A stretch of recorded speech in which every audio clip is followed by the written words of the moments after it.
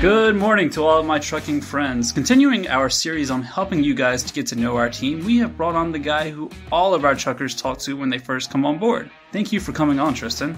Thanks for having me, Chris. I guess we'll just start by asking, how long have you been with ELE and what is your position here? I've been here for 11 years and I am the coolest recruiter you'll ever meet. Coolest recruiter. Okay.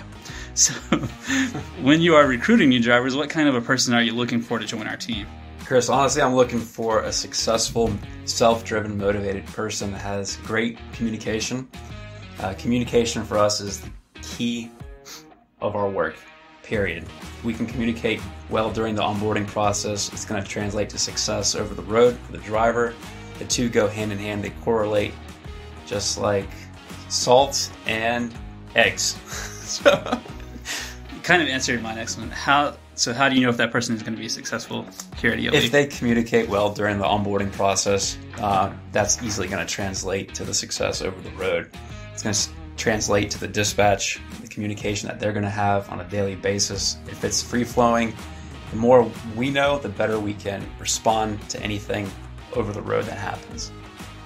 Well, you are the self-described coolest recruiter ever, so what is your favorite part of working at ELE? In all honesty, working with my best friends, I would say, is probably the number one thing that motivates me to come to work.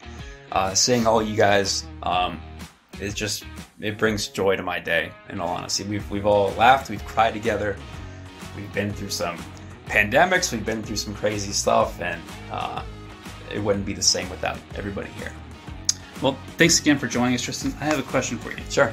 Who do you think we should have on next time on the show? I would have to say BJ Perry. BJ Perry. BJ Perry. BJ Perry. Yeah, he's the best guy that the drivers talk to for operations wise. He does the orientations. He's funny. He's comical, and he's just a well-rounded person. He has a great voice as well. He has the most boring voice out there, but it'll be great for our show. Yeah. So that wraps up the podcast for today. We'll talk to you soon, truckers. Stay safe, guys. Please do us a favor and go ahead and subscribe to this channel, as it will help us greatly, and be sure to follow ELE's social media accounts. You can find us on Facebook, and our Instagram account is ELE_logistics. Again, that's ELE_logistics. Thanks for listening, and we'll talk to you soon.